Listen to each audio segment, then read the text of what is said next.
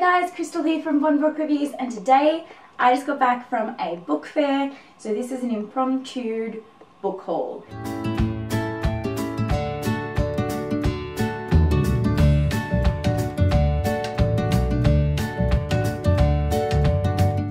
I did an unhaul and I got rid of about 15-20 books, so when I went to the book fair I said to myself, okay, I'm only allowed to buy 15 more books.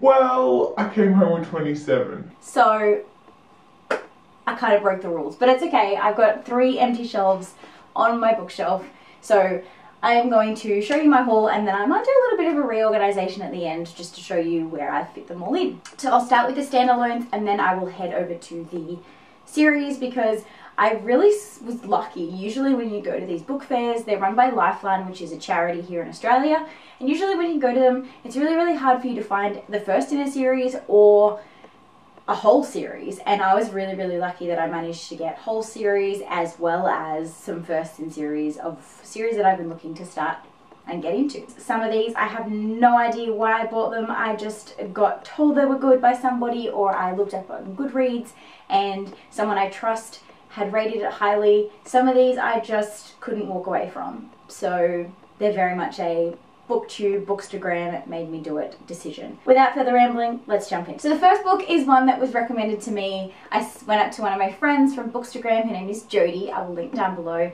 She is over on Bookstagram, and she had said to me, everyone needs to read this book, it's a really good book. And I was like, I have 26 books and it was 3 for $10, so I was like, okay, I need to get a 27th book. And so I went back and I picked this up, and that is What the Woods Keep by Katja de Beckera. Katja de Beckera. And I've been told by her that it is very much a twisted, dark fantasy, I think she said. She said it's just one of those weird, twisted stories that you can't seem to put down. Compared it very much to House of Hollow by Krystal Sutherland, so I'm thinking, why not pick it up and give it a shot, because I needed an extra book anyways. Next up, I picked up Money Run by Jack Heath. I almost walked away from this one not realizing it was actually a Jack Heath book, and then I saw his name and was like, oh my god, need to get it, because obviously I have to read every Jack Heath book he's ever written. And this is one of his older ones. I think it was published in 2000 and... oh my god, I just realized this book is signed. That is awesome. But this was published back in 2008, so it's one of his older novels, I think. But yeah, I just realized that it's actually signed by the author, so that makes it even more exciting. So yeah, Jack Heath, Money Run. Absolutely no idea what it's about. I just bought it because it was Jack Heath, and now I'm even more excited because I've just realized that it is signed. Next up, I picked up Lena on the Offbeat by Becky Albertalli. I have heard some controversial stuff about this one.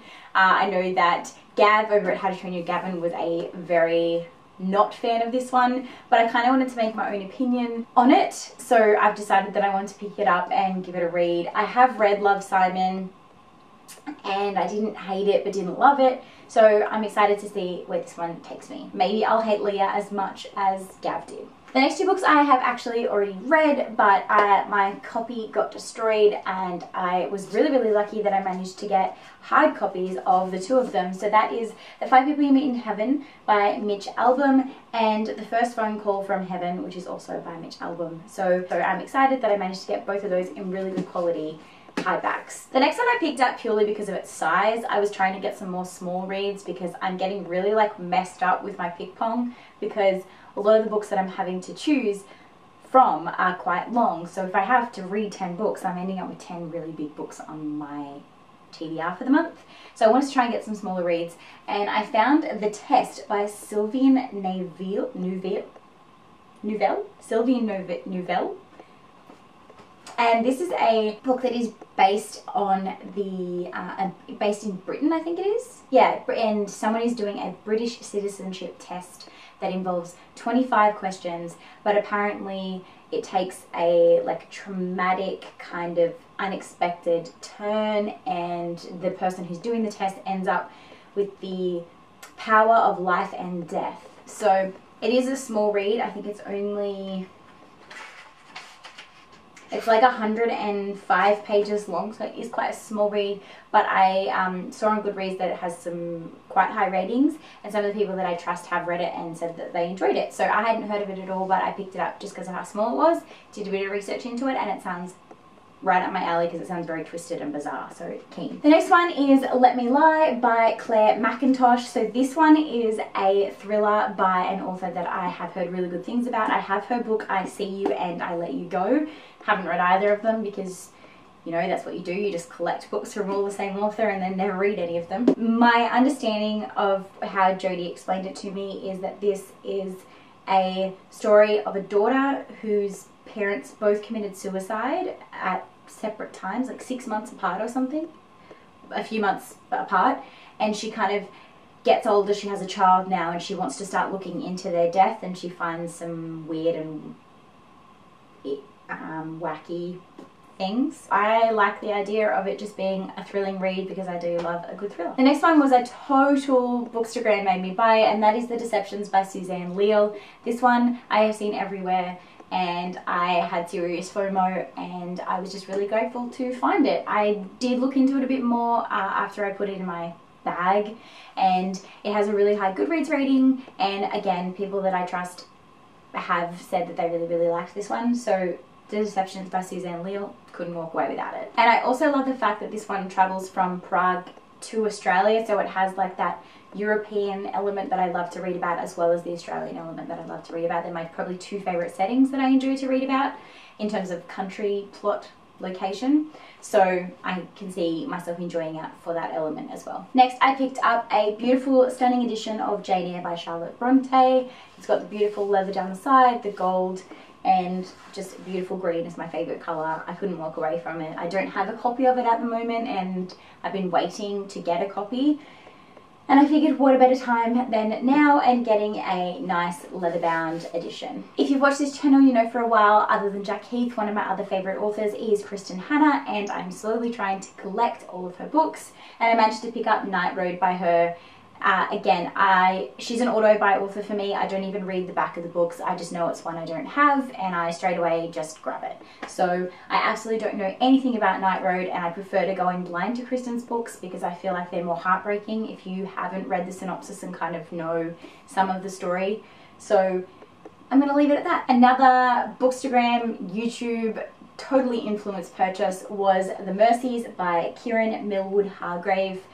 First up, the cover is stunning. Second up, one of the people that I know and love, Nick, and as well as Lola and Pokey, some friends of mine over on Bookstagram, have said that they really liked this one. So I'm just trusting other people who've read books similar to me and adding it to my shelf. My understanding of this is that there's a Norwegian island where an accident happened and all of the men are wiped out, so now it is only women in this island. And a bit of time after all the men are wiped out, this like sinister figure shows up, and it just sounds spooky, and I love it. I just need to read it, so I'm very much had FOMO, so I had to pick it up. So an author that I have bought a lot of their books but haven't read any of them, there's many, is Deborah Rodriguez, and this is the last one I needed to get all of her books, which was The Little Coffee Shop Out of Kabul, which I again know nothing about. I just know that a lot of her stories are very ethnical based and culture shock, and it's nice to break up and read something a little bit different. So I have heard that these stories are very immersive and stunning to read. I feel that they're very vivid in the way that she writes, is what I've heard, so I am excited to pick it up. But in saying that, I have like The House of the Carnival Street, well as Island on the Edge of the World, and I haven't read either of them, so I'm just excited to add another one to the collection. Now my last standalone is Below Deck by Sophie Hardcastle. I just wanted to buy this one to support a local Australian author, and again, people that I know and love have shouted from the rooftops how much they loved this book. Definitely feel like I needed to not walk away from it when it was so cheap. Like, I got all of these books for $90. It was 3 for $10, so I'm pretty stoked to add this one to my collection considering that they're all in such good condition. Hi, chocolate break. Oh, it's cold. Now let's jump into the series. That's what we're all here for, right? We love our YA series. We love series on this channel. I have great time reading series, so I was really excited to find some really, really popular, well-known series that I have had on my wish list for a really long time for so cheap and in such good quality. So let's jump on in. First up, I got Vicious by V.E. Schwab. This is very much a Jade from J.U.A. Reid's inspired, or kind of influenced decision. She absolutely loves V.E. Schwab. She shouted how much she loves him, and so I just feel like I need to give V.E. Schwab a chance. I haven't read anything by this author, but I hear that this is a good place to start, so I picked up Vicious by V.E. Schwab. I then also was really, really lucky to pick up 4 books in the Dragon Keeper series. So I got 2, 3, 4 and 5, all in great condition. I'm so stoked for this. I have heard really good things about this series. I bought book 1 a while ago, still haven't read it, but I love trying to complete series from secondhand bookshops and stores like this rather than having to buy them brand new. So I was really, really thankful that I was able to get almost an entire collection for, you know, $14. My understanding of the Dragon Keeper series by Caroline Wilkinson is that a slave girl saves the life of a dragon and is able to escape her brutal master in doing so. It's based in the Han dynasty in China, so I feel like it's going to be very cultural based, and I love a book of dragons in it, so I know that I'm going to love the whole series and probably gobble it up. So very, very excited. I'll probably have to move this one higher up my list now that I have the rest of the series. I didn't really want to start it until I had more because I knew that once I started I wouldn't want to stop. The next one that I was lucky to get was Caraval by Stephanie Garber. Unfortunately I wasn't able to get anything else in the series, so I probably will wait until I get the other 2 because I don't like to start a series that I know ends on cliffhangers, which I'm very, very certain Caraval does, without having the other ones on hand or able to access really easily. So I generally wait until I get a couple of the other books in the series before I like jump in. The last book that I read that was circus based I didn't really like, which was the book by Erin Morgenstern, The Night Circus. So I'm hoping that Caraval will reinstate that love of circus books that a lot of people have for me, because I didn't really like Night Circus. So let me know in the comments down below if you think Caraval is different or similar to The Night Circus, because if it's very similar to The Night Circus I probably won't like it. The next one was a series I hadn't heard about, but like the cover just drew me in and I was really, really intrigued. I read a bit more about the series and it's got quite a high rating, so I'm surprised it's not spoken about more, and that is The Chosen by Rochelle Decker. The name of that author sounded really familiar, but I can't figure out why. But I have not heard this spoken about on Bookstagram or YouTube at all, but it sounded like right up my alley. It sounded very, very dystopian, which is what everybody was obviously there for back in 2000 and whatever time this was published. Back in like 2015, 2016, dystopian kind of series were very, very popular back then, but this was one that obviously slipped through the cracks. I personally haven't heard it spoken about very much, so I absolutely loved like the Hunger Games and Divergent and like the other dystopian kind of series that were released around this time. So if it's anything like those, I know I'm gonna have a good time. This find I was surprised by. I did not expect to find something like this at a secondhand book fair, but I managed to pick up a copy of The Mask Falling by Samantha Shannon. Super stoked. I don't even have the rest of the Bone series, but I know I'm going to want to read it, so to pick this up for, you know, a couple of bucks at a secondhand fair in such good condition, it looks like it's not even been read, I'm pretty stoked. The last 2 series that I was able to acquire at this book fair, I knew nothing about, but I have seen people that I trust give these 5-star ratings, and so I couldn't walk away. And the first one is The Rook and Stiletto by Daniel O'Malley. These ones were given 5-star by Jack Heath himself, so when your favorite author gives a book 5 stars, you kind of have to pick them up. Well, I saw them originally and was intrigued, and then kind of walked away, and then I went back with a friend and was like, oh, have you read these? Like, do you think they're good or not? Like, have you heard about them? And they hadn't either, but I was really, really intrigued. And so I was like, I'll put them in my maybe pile. And then I went over and was like looking on Goodreads to see what it was about, who I knew who had read it. And Jack Heath, top of the list, gave it 5 stars, so I instantly put it in the yep, I'm taking it pile. I have absolutely no idea what it is about. All I know is that he said yes, so I said yes. I then also managed to get 4 books in the Chronicles of Ancient Darkness series. That is Oathbreaker, Wolf Brother, Spirit Walker, and Outcast, all in hardback. Unfortunately, Wolf Brother's a little damaged on the side, but I don't really mind. I think that I bought them purely because the story sounds really good, not because of the state of the book. But I mean, they're still in pretty good condition, so I'm pretty stoked. So upon looking into the Chronicle of Ancient Darkness series, Thorak is alone, wounded, terrified, and on the run. An outcast like his father, he has avoided all contact with the clans until now. Now his father lies dead, slaughtered by a demon in the form of a great bear. Somehow, Thorak must keep going. His only ally is an orphaned wolf cub. His only chance of survival is his skill as a hunter, but salvation is the only thing in the forest to fear.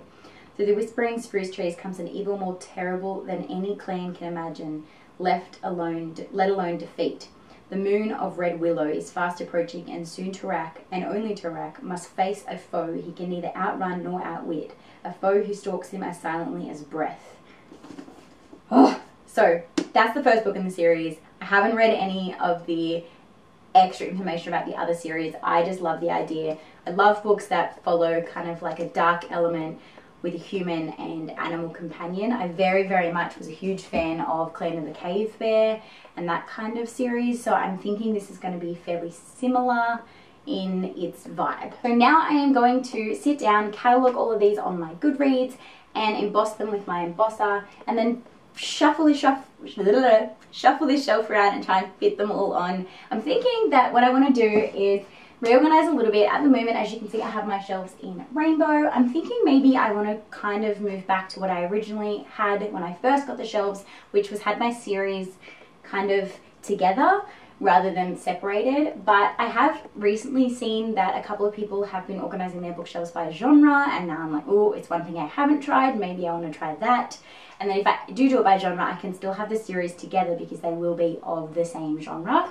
So I'm thinking I might try genre. So we'll see how it all fits on my shelf, but here we go. I'm going to emboss and recategorize. Now I just realized that I actually have 22 other books that I've acquired in the month of March, that's April, prior to the book fair.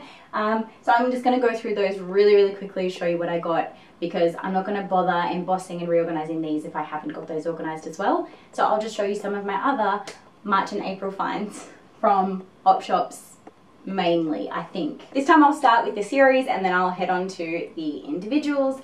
So I picked up Six of Crows, which I'm currently reading, so I don't have a copy of, and also Crooked Kingdom, because I was reading Six of Crows for my TBR for the month of April, and I figured I'd get both, so I managed to pick up both online. It's probably the only new book I've bought in a really long time. I then also picked Us Against You by Frederick Borkman. This is the sequel to Beartown, so I haven't read Beartown yet, but it's my only one still left to read of Frederick Borkman, so I kind of had to get the book 2 of that. I had to finish off the Dark Artificers series. I had book 1 and book 2, but I didn't have book 3, so I picked up Queens of Air and Darkness by Cassandra Clare. I'm slowly trying to collect my favourite series by Christopher Paolini when I was a child, which is the Aragon series, but I only managed to pick up Eldest and Bright Singer, but I will slowly get those. I am able to find the shorter version, like the small one, but I'm wanting to get the bigger editions if I can. The same with the Inkheart trilogy. I managed to get all 3 books individually, but then I saw this with all 3 in one,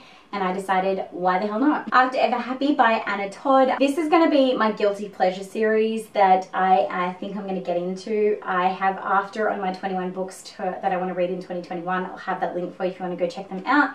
But I am obviously slowly trying to collect the rest of the series, so once I start I can continue because that's just what I do. I've read this entire series, but I didn't have copies of my own, so I'm slowly starting to collect it, and that is The Land of Painted Caves by Jean M. Ale, and this is the Clan of the Cave Bear series that I previously mentioned. This is book 5, I think. No, this is book 6 of the series. I also got book 4 and book 5 of the Obernewton series, which is The Keeping Place and The Stone Key by Isabel Carmody. And lastly, I was lucky enough to pick up Chain of Gold by Cassandra Clare, which is the Last Hours Book 1, which is another series of hers following the Shadowhunter world. Now for the standalones I was lucky enough to get. So I got Jane in Love by Rachel Gibney. This has been on my want to read TBR wish list for a while, and I managed to pick this one up at a secondhand shop for, I think it was like $3. The Other Side of the Sky by Amy Kaufman and Megan Spooner. This came up on sale on Amazon for like $4, so I couldn't not do it considering it also had been on my wish list for quite some time. There's authors out there that I've been collecting based on recommendations from people who know that I will love it, and Harlan Coben is one of them, so I picked up Shelter by Harlan Coben from I think an op shop for about $4 or so. And yeah, so I have had some really good finds in op shops lately, so I frequent them quite regularly. There's about 3 on my drive home, so it's really hard for me to not want to stop. Next up is Kate Forsyth's Bitter Greens. This is a Rapunzel retelling, I believe, which I managed to pick up for about $4 from an op shop. I also went into the op shop just for Becca's Bookathon and picked up a whole bunch of small reads to try and fit in. First I got a comic called This One Summer, which was by Gillian and Mariko Tamaki, which I knew nothing about. I just knew that a comic would be quick to get through. But since looking into it a bit further, it looks very much like a lighthearted kind of romance summer fun read. So coming into summer here in Australia, will be coming out of summer here in Australia and coming to the cooler months, this one might sit on my shelf for a while. Then there was The Transmigration of Bodies, which was by Yuri Harida, which again I purely picked up just because of the size, but having a look into it, it does sound very dark and twisted, and I believe it's written from a own voice author about contemporary Mexico, and it very much has Romeo and Juliet themes. So yeah, I'm excited. I also got Marsh and Me by Martine Murray. This is another just thin read that I picked up thinking that it would be fun, quick and easy to get through Becca's Bookathon. This one was a author by, I knew nothing about the actual story, but I'd heard really good things about Patrick Ness, so I picked up A Monster Calls. Whenever I see a book has been turned into a movie, I get really excited about wanting to read it so that I can read it and then watch the movie straight away. So that very much is what led me to pick this one up. Again, only $2 at an op shop. And lastly is my Kristen Hanna collection I'm trying to grow. I picked up True Colors, which was at a secondhand bookshop, which was from a secondhand bookshop in my local hometown. Picked this one up for $10, so super keen. I have acquired a lot of new books in the last 2 months.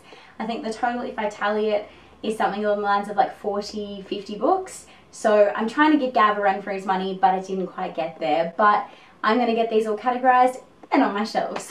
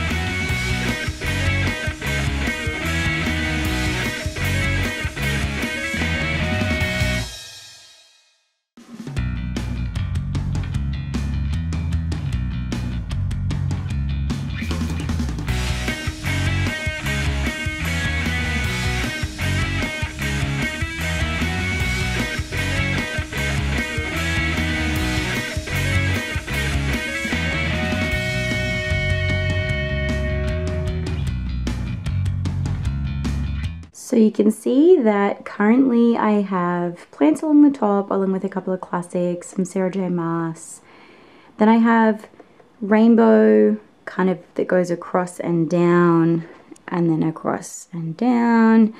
And then in the middle I have J Christoph, my Percy Jackson, some Cassandra Clare, and then my Twisted Tales, and then my like book boxes. And then I have like an empty shelf which I kind of use for books that I acquire or books that I've read for the month. And then I have some more series that I've read that are just kind of chilling at the bottom along with a bunch of candles.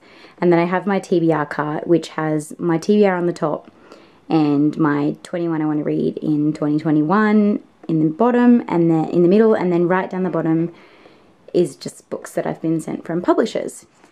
So I have this chaos here and this chaos here that I need to try and fit on here.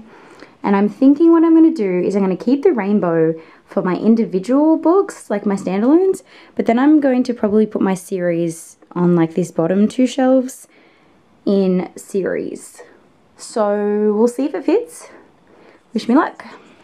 So it's much later in the day. Unfortunately, my camera has died, so I'm just going to give you a quick update. As you can see, I kept my rainbow kind of up the top here, still with those middle shelves being very similar. And then I've put all of my series down below in alphabetical order of series title. And then the books are in order of the actual series. So yeah, I mean, I'm not mad about it. I just realized that this is like not in the right spot. I'm not mad about it. I think it's going to be easier to find some things as well.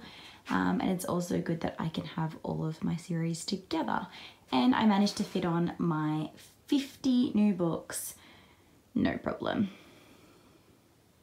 Stay tuned to see what I think about all of these books. I think my current TBR is now up to over 400. So wish me luck.